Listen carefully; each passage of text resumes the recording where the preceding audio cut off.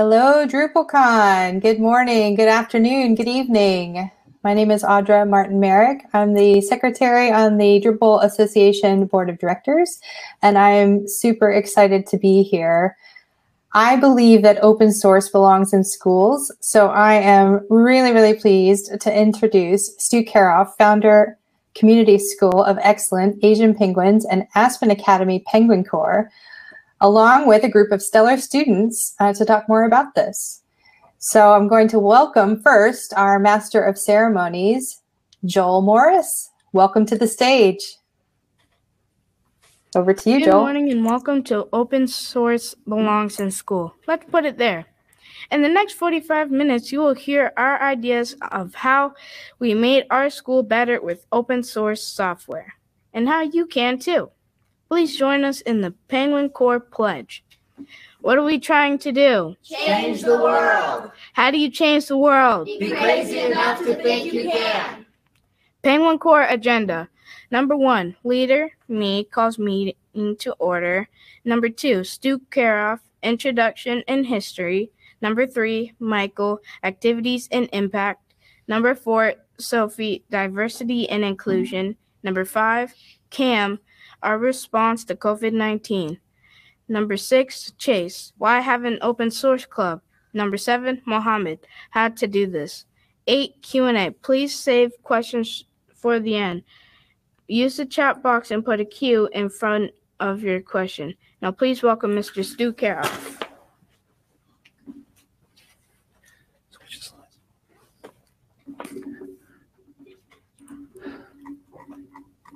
Good morning. Hello, I'm Stu Keroff. Thank you for coming this morning. Sometimes people find it strange to find out that I'm not a coder or a sysadmin by trade. I'm a social studies teacher, and it's time for a history lesson. Last September, I got a new-to-country student in my class. This girl was working on learning a new culture, including learning English. I used Google Translate to convert some materials to Russian for her, and while that was great at school, it didn't really help her at home because her family didn't have a computer.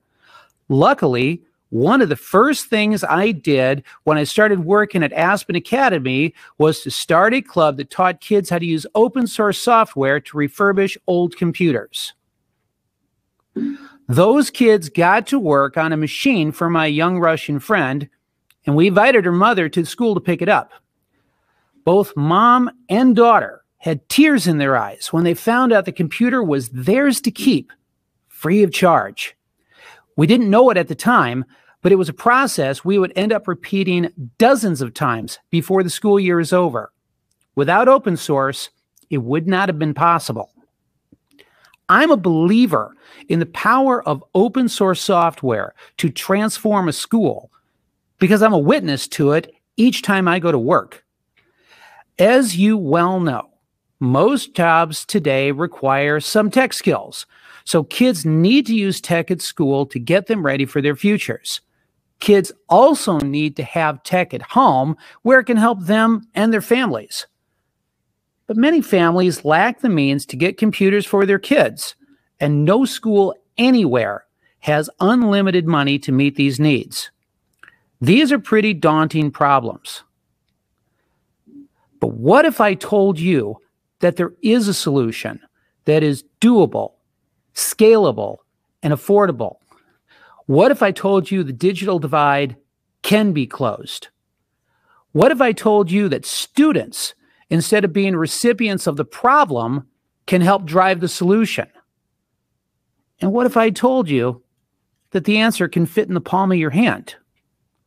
This is a flash drive. It holds Linux, the operating system that fuels what we do. And as for those questions I just asked, all of those things are true, as some great students and I have been innovating with open source for 9 years here in Minnesota. It started at Community School of Excellence in St. Paul. It's also now taking place at Aspen Academy in Savage. Both of these schools have a Linux club. First, Community School of Excellence. It's a Hmong charter school, and its students are mostly Hmong and Karenni, with a high refugee population, high language needs, and high poverty. On the surface, that school is a lot like schools in many communities. You might not think it's a likely place for a technology revolution to happen, but a revolution is what we got. You see, CSE is home of the Asian Penguins, the school's computer club. The Asian Penguins were the first Linux club at a Minnesota school and the only one at a Hmong school anywhere in the world. And they were the start of a unique experiment. The ingredients of the experiment are pretty simple. Get open source software, get used computers, have kids do the work, and see what happens. The results of the experiment are in. This works. Having kids using open source software in school helps the kids, helps the school, and helps the community. How did it start? In 2011, Community School of Excellence launched a one-to-one laptop program, and we ran into a lot of programs that any school with a one-to-one program might have. Students breaking laptops, losing them, etc. To overcome the shortage in my classroom, I reached out to a great nonprofit called Free Geek Twin Cities, who gave me free desktop computers that ran Linux rather than Windows. They use Linux for their work because Linux is open source, free to get, free to use for any purpose, free to change, and free to give away. I was already a Linux user, so I thought that was pretty cool. Well, my students loved the computers, and a few kids started to come to my room after school to use them. From that, we started a club to learn about using Linux. The kids were all Asian. The mascot of Linux was a penguin, so we called it the Asian Penguins. But why should a school use Linux at all? Well, there are a few reasons other than the obvious one, that it's free. First, very few schools in the United States are using Linux. And I could follow that up and say elsewhere too. If you want to stand out, don't do what everyone else is doing. Now, schools are usually more comfortable in following rather than leading. But having an open source at our school gave our students a unique experience they wouldn't get anywhere else. Another reason for using open source at school is that it's used elsewhere. Set-top boxes, cell phones, self-driving cars, internet-connected crock-pots, the list goes on. If our kids are going into tech for a career, they will need to know something about open source. But the biggest reason is that using open source in school gave us an affordable way to have our students become technology leaders. Our kids became what I call partners in the process. The kids were learning how to install the OS, configure the apps, run software updates, and change computer parts. And the computers they were working on would be used by other kids. The kids who took part in the program could say, "This is something I did." In 2013, we began our biggest project, our school's digital divide. A lot of students didn't have computers in their homes. We took old computers, we made them run like new, and we gave them to families who needed them, free of charge. 2 years later, we needed to replace the laptops for our middle school. The school didn't have any money for it. The solution? Crowdfunding. The Asian Penguins started a campaign we called Operation Upgrade. We raised enough money and got enough donated computers to fill 2 laptop carts. And yes, the kids did all the software work. In 8 years, the Asian Penguins had over 250 kids come through the program, and we introduced hundreds more to Linux and open source software. In 2019, I changed schools and started working at Aspen Academy. Now, I had been telling people that any school could do this. So this was my opportunity to test that theory. When I started the Asian Penguins, we made things up as we went along because there was no template for us to follow. But at Aspen Academy, we did have a template. Mine. I knew what a Linux club could be because I'd done it. Aspen's leadership had never heard of Linux. But when I described what a Linux club could do for the kids and for the school, they couldn't say yes fast enough. The big question was, will the kids be interested? I started doing the things I had done at my last school. I invited kids. I showed my enthusiasm, and I let the kids try the software. When we started on that first Wednesday afternoon in September, we had 14 students who wanted to learn Linux. A club needs a name, right? We chose the Penguin Corps. I think the name communicates a sense of mission, and the kids picked up on that right away. The Aspen kids started doing many of the things that I had taught kids at my last school. What are the different hardware components, and what do they do? How to install the OS, how to configure the apps, and so on. And just like the kids at Community School of Excellence, the Aspen kids loved it. They learned, they grew, they discovered, and they started making a difference. The way that both schools' clubs made a difference is by following a simple formula. Get computers, have kids recycle computers, and give computers away. And it all started from a pretty simple idea. Get kids using open source software and see what happens. Now it's time to let the kids tell the story. Thank you very much.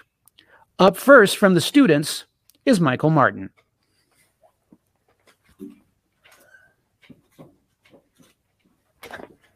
Hi, I am Michael Martin. As you heard Joel say, we are trying to change the world. Well, what happens when you try? Sometimes you succeed. Let me tell you about it. In the Penguin Corps, we had weekly meetings on Wednesdays after school. At those meetings, we selected a leader to be the master of the ceremonies and get things going. We always started the same way. The leader asked us, "What are we trying to do?" We replied, "Change the world." Then the leader asked, "How do you change the world?" We replied, "Be crazy enough to think you can." That got things started on a positive note. And we were excited about whatever we were doing that night. Lessons started for us with learning how to install software. This isn't just the apps, but also the operating system itself. And doing it in Linux is very different from doing it in Windows. Most of these computers we worked on were about to be sent to the recycler, but with Linux, we revived them. They are currently in the social studies classrooms at our school. Some of the lessons we used came from the FOSS Desktop for Kids curriculum from the Open Source Initiative. It has a lot of good ideas that really worked for us. Its author, Patrick Masson, wanted to see schools have a ready resource for doing this kinds of stuff. Most people today think installing software means simply clicking a button that says install. Well, that can be done in the Linux world too, but we found it a whole lot more fun to open up a terminal window and type the commands. In fact, all of the members of the Penguin Corps learned how to do this. We never made it a requirement because everyone wanted to do it anyway. I enjoyed it too. Most of the penguins were also in technology classes at school, where we learned about digital citizenship. When we came to club meetings, it was expected that we would operate under the same digital values we had been taught. In fact, we were expected to model it for other students. This included not hacking into other kids' machine accounts or using the machines for bad things. As I mentioned, we refurbished computers. We worked on old computers that either the school didn't want anymore or people gave to us. Some of these computers were given to families that didn't have a computer.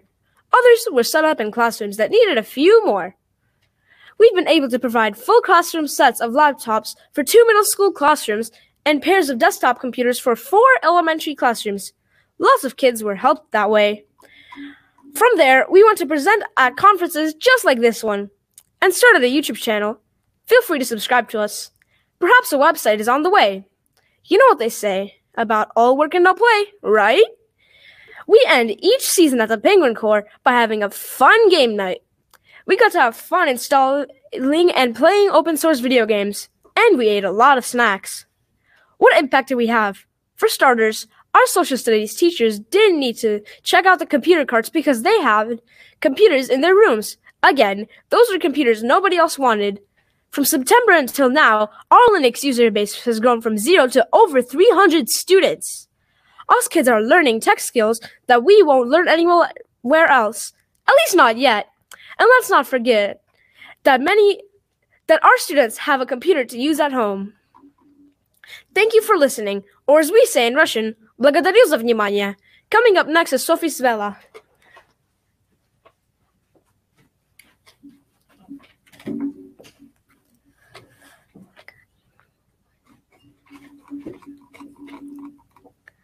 Good morning. I'm Sophie Svela. Now that you've seen the first few members of the team, you might be thinking, wow, boys can do tech too? Well, yes, they can. All of you are here because you have a connection to technology and computing. We all do. And there are things about tech that all of us get excited about. But if we're honest, we'll admit that the open source world is not as diverse as it could be. The history of tech is largely a story about men, with few of those being men of color. Nothing wrong with those guys, it's just not a very diverse picture. While this is true, it helps to remember that there were some women who were trailblazers in tech and were great examples and great heroes. How about Admiral Grace Hopper, one of the earliest computer programmers? There's also Katherine Johnson, Dorothy Vaughan, and Mary Jackson, who helped NASA put astronauts into space. You may have seen their history in the movie Hidden Figures. Role models may have been rare, but they did exist. That brings us to today, where 95% of techs in open source are male, and only 16% are members of minority groups. We have room to grow. When the Penguin Corps started at our school, Mr. Keroff and the school leaders wanted to make sure the door was open to all middle school students. Could a middle school Linux club become a diverse place? The answer is yes. That question had already been answered by a club that came before us. That club is the Asian Penguins at Community School of Excellence in St. Paul, Minnesota. The Asian Penguins make a deliberate effort to attract students of diverse backgrounds, and both boys and girls. As a result, it is multicultural, and their team is 30 to 50% girls in any given year. The Penguin Corps is only in its first year, but we're heading in the right direction. By the end of the school year, we had a total of 24 members be a part of the team. Of those, we had students who are African American, biracial, Indian, Kenyan, Somali, and white, with a total of 5 girls. That's about 20%. Room to grow? Yes, but a strong beginning. What attracted all of these students to Penguin Corps? We have fun with tech, and we all work together as a team. Boys and girls deliver computers to classrooms. Boys and girls learn to install Linux and open source apps. Boys and girls troubleshoot problems. We all help each other. Since the elementary kids have seen the example we set, we'll probably have more girls next year, especially since we will make a point of inviting them. We're already hearing from some girls that they want to join next year. Why? Because they saw girls do it this year. We are helped, of course, by the fact that with most mainstream Linux distros, the install process has gotten so easy even a boy can do it. If a kids club can be a diverse and welcoming place, why can't the rest of open source world? Let's all invite, welcome, recognize, respect, help, and have fun. Thank you very much. Now please welcome Cam Sachowski.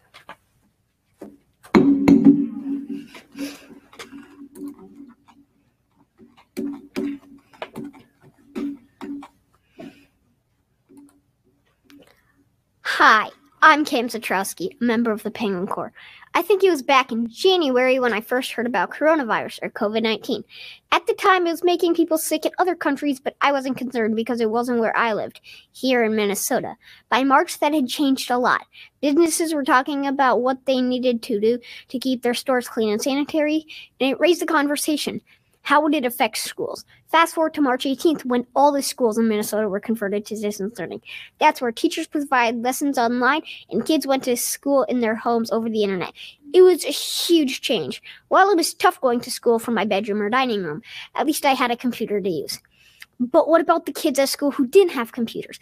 Or the families who didn't have enough computers for all the kids in the house? What were they supposed to do? So the people in charge of our school reached out to the Penguin Corps to create a solution. The first thing we needed to do was to survey parents so we knew which families needed a computer.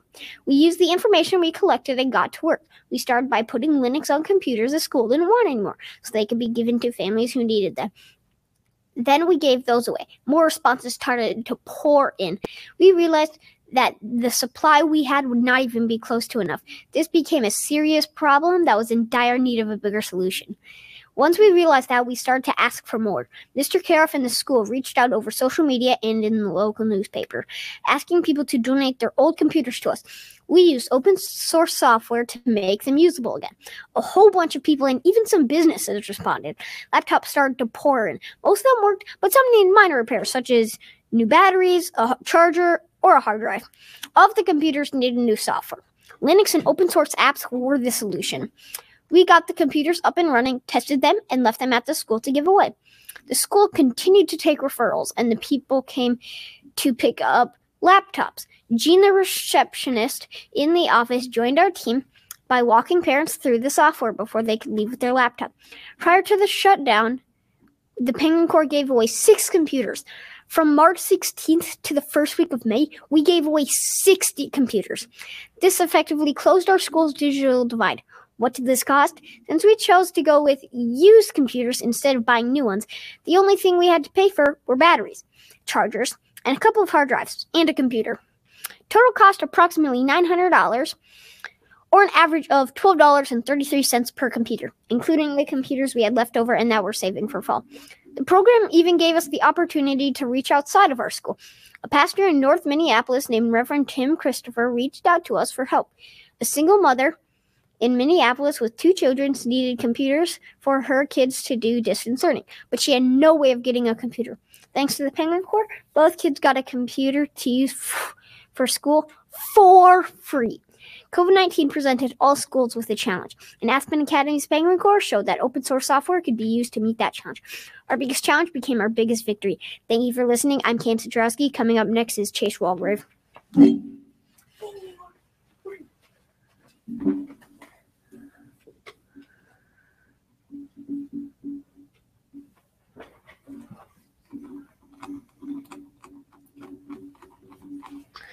Hello, my name is Chase Walgrave, and I am glad you came. If you ask my little sister, apparently I have the ability into talking people into things, like convincing my parents to let me do things she can't. Of course, to get permission to do all this open source stuff means that open source stuff at school means that we have to convince our school leaders that it is a good idea. This means that sometimes we have to persuade people. Today I want to summon my powers of persuasion. You have heard my team talk about how using open source we have been able to do some exciting things at our school. The only thing you haven't heard is why do it. I would like to give you some reasons why you should start a Linux club at your school or at a school near you. Something you might ask, why does my school need something like that? Or even say, that's not the kind of thing for me. I am here to say that any school can do this, and your school might just be waiting for you to be the leader. Let's talk about some reasons. First, Linux is free. That can be a big deal at any school. Linux runs great on old computers. We use it to bring old computers back to life. This not only saves money, but it reduces e-waste. And last time I checked, this country produces too much e-waste. Kids learn. In a Linux club, we learn how to do all this Linux stuff. We learn how to install, fix computers, update and upgrade computers, and all sorts of other skills. These are in-demand skills, according to the 2018 Open Source Job Report from Linux Foundation. 83% of hiring managers said that open source talent was important to them. 87% of them said it was hard to find qualified help. Many of you have seen this in action. It could work out well for us kids too. This is a cheap program to have. All software is free. If you are using old computers, you don't have to pay a lot for them. Something else to keep in mind, people like to help kids. When they hear that you're running a club that has kids recycling computers, they will give you computers. Remember what Cam talked about? When you fundraise for a club like this, people like to give money to support it. Programs like this have proven track record of being able to bring in donations. You help people. If your school doesn't need computers, lots of schools and families probably do. This was certainly the case for us. And remember, when you give an old computer to a kid, you're helping the family too. But Linux computers can also help your school. The Penguin Corps refurbished enough laptops to supply 2 of our classrooms. These computers were bound for the recycler and nobody else wanted them.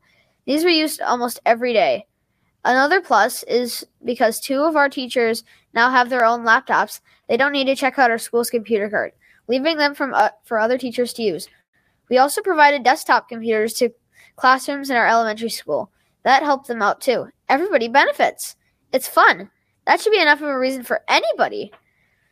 And there were even times where we got to skip class to do this Linux stuff. As you can see, there are lots of reasons why a school should start an open source club. It is affordable, kids learn, they have fun, and it makes a difference. What you do with this knowledge is up to you, but my hope is you join us in changing the world. Coming up next, Mohammed Jamal. Thank you for listening and have a nice day.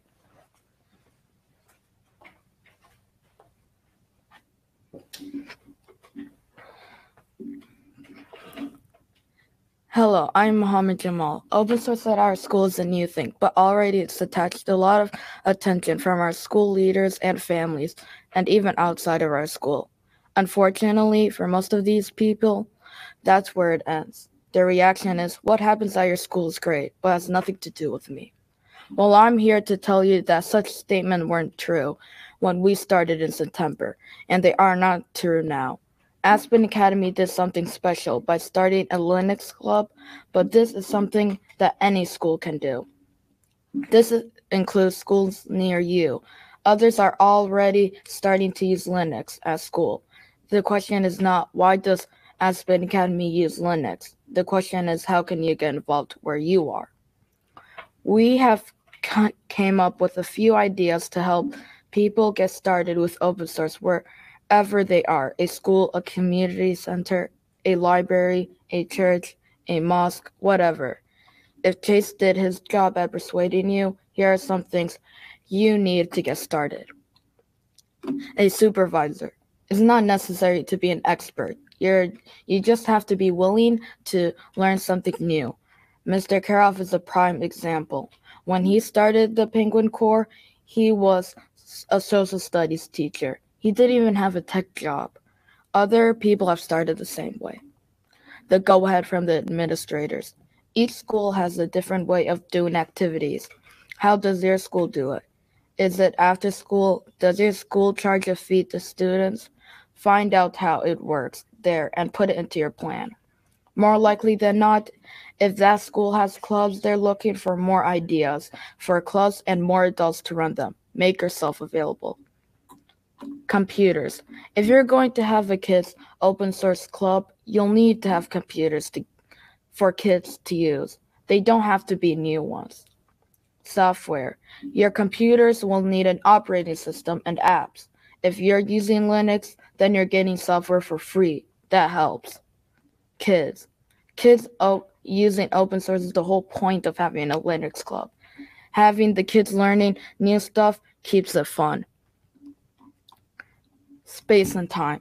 A club will need a place to meet and to keep its stuff, and the club activities will have to fit in the schedule. For both things, a good thing to keep in mind is to work with your administrators and be flexible.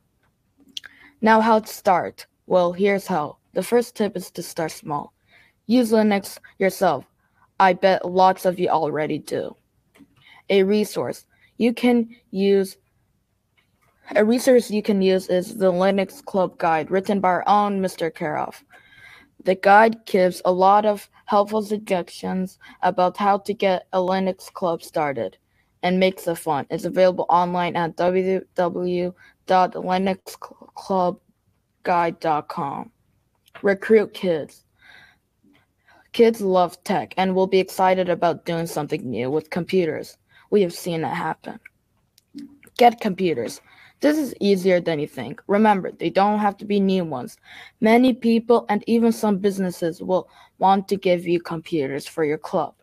The school might have some they don't need anymore. There are plenty of places to get computers cheaply. States often sell computers they don't need anymore. And there are thrift stores, Free Geek, Tech Dump, and eBay. Linux clubs have gotten computers from all of these sources, and so can you. Do software and hardware lessons. Use stuff from a curriculum tips you see online, or simply make something up. There's nothing wrong with learning right alongside your kids. Remember, if you really screw up and the computer doesn't work anymore, just grab the install drive and start all over. With free software, you're free to do that as often as you want. Our biggest project became our school digital divide, and we closed it. Maybe that is what your local school needs. The formula is simple. Get computers, have kids recycle computers, and give computers away. It works. This isn't about just having fun. This is about making a difference. Do you want to make a difference? Do you want to change the world? Start being crazy enough to think you can. Thank you very much. And I say in Somali, well, I'll set the high. So grab the mouse. And now we're here for the Q&A. And guys, you guys can come back here too. Stu, that was wonderful. I want to thank you and all of your students for just the incredible presentation that you've just put on. I think you have taken the title of the best presentation that we've had here at DrupalCon. The chat on Twitter, in the Drupal Slack, and in the stage chat has just been overwhelming. It's really incredible. I have captured a few questions that came through the chat earlier in the day that I'll pass along to you shortly. And I want to continue to encourage anybody in the chat to add additional questions as well. I'll do my best to keep up since everybody is just so excited. I guess a lot of questions are coming in. So Tim's going to relay those to us, okay? Okay. First question. This question is from Muma Sinkala, who asks, how can we replicate what you did for a school in South Africa or Southern Africa? And would you be able or willing to connect and help folks figure out how to get that started? Again, the question was from a person in Southern Africa. How can they replicate our program where they are? Okay. The first thing I would want to suggest is start small. Try it out yourself. Get a hold of some used computers. Especially ones that people have demonstrated they don't want anymore. Remember, even businesses in other parts of the world tend to be on a regular upgrade cycle. There are international organizations that often will ship refurbished computers overseas, so you may want to connect with one of those. But if you're looking for some advice on where to start off with the Linux Club Guide. I made it free for a reason, so anybody can use it. And that's at www.linuxclubguide.com. And if you want to reach out to me and ask me questions, I just put my contact information up on the screen. And so you can reach me at studoeslinux@gmail.com. And you can also connect with me on Twitter. And my Twitter handle is @studoeslinux. And if you want to see the kids in action, go to our YouTube channel. The link is there for that too. Awesome. Fantastic. Earlier in your presentation, as soon as you mentioned you had a YouTube channel, I put a challenge in the chat for our audience to double your subscriber count. So I hope everybody's jumping in and getting subscribed. Okay. I know you guys can't hear this because I'm the one wearing the headphones. He put out a challenge to everybody watching to double our subscriber count on the YouTube channel. So we'll see if that happens. All right. So 200. Yeah, that would be cool. We'll see how many we can get in there. All right. So you sort of answered this next question a little bit as well, which was about duplicating this in, Allison asks, would love to duplicate this in my kid's school. Is there a playbook? So linuxclubguide.com does seem to be the primary resource for doing that. Mm-hmm. The follow-up question, though, from Alberto Rojas was, how can we help enhance the playbook or spread the word? What is the best way to help spread your mission among our own communities where we are? Well, one recommendation I would make is just feel free to learn alongside your kids. As they're learning, you're going to be learning too. And as you see some kids get involved, and this is inevitable, we saw this here. When some kids get involved, they invite their friends, and then other kids get involved. So once it starts to take off, it will grow. That's happened everywhere I've been. Fantastic. That's wonderful. Let's see. Oh, but what the follow-up, I guess, they said, how can they if people are looking at, if people are looking at the Linux Club Guide, now it has one author, but I've taken suggestions from other people on how to improve it. If there are things that people wish to add, please email me those details. I mean, this was written more for teachers rather than techies. So that's why you're not going to find it on GitHub, because teachers don't go to GitHub. Okay. They just don't. But if people have ideas on how to improve this or add it or things that I just didn't think of, email me. You know, I will work that in and I'll make sure you get credit for it. You know? Fantastic. Yeah. I'd like to also just pass on some feedback from the chat, just so that you all hear it. Feedback from the chat. See if any other final questions in. First of all, best session, best presentation of the conference. Wow, amazing, most inspiring talk. And also, these kids should run the world. Okay, yeah, I want to relay some of that. Best session, this is the feedback they're getting. Best session at the conference. Wow, amazing. And then somebody said that you kids should be running the world. Yeah. I'm going to be the president. I vote for you. Yeah. I would vote for him in a heartbeat. Yeah. The other, let's see, the other little point of feedback, sorry, the chat scroll has been going so quickly. Yes, the other point of feedback really quickly. The Drupal camps and local Drupal associations, so those are our local Drupal groups in other countries around the world, are talking about ways that they can encourage any of the people who do business in Drupal to make it their standard process to donate their computers when they're doing their in-office upgrades. So it looks like there may be some initiative being organized around that. That would be great. And if Twin Cities Drupal wants its members to send computers our way, we would really like that, because we've been told, I'm just going to put this out to anybody who's watching right now, our enrollment at our school is going up by over 100 students over what we had last year. The governor of our state is announcing on July 27th as to whether or not we're even coming back. It's a little weird that I actually have students in the building, because we did distance learning for like close to 3 months. We don't know if we're going to be coming back, or if they're going to be here half time and doing hybrid learning where they're home part of the time, or what. The only thing we know for sure of is that given the increase in our enrollment, we're going to need more computers. So if they're, obviously, if you're in Southeast Asia, there's a kid in Southeast Asia that needs your machine. Give it to that kid. But if you're in Minnesota or in the upper Midwest, and your company is going through an upgrade cycle, and you're looking for a place for your computers, particularly laptops, to go, we would love to have them. Okay. And there are other people out there who want to work with kids who could use your machines too, where you are. Okay. Fantastic. Well, I'd like to close up with just two more questions. Yeah, true. Yeah. Two more asks and two more questions. Yeah. So first question, actually sort of final question, is there any final message that you would like to give to the DrupalCon attendees about the program, about the importance of open source, or just something that's important to the kids that you'd like everyone to take home with them? Could you repeat the question? Sorry. The question was, is there any kind of final message that you would like to relay from the kids or yourself about the program or about open source that you just like everyone to take home with them after the event? Okay. Is there a final message that you kids want to relay to the people at home about the program, about open source, just something that you want the people watching to know?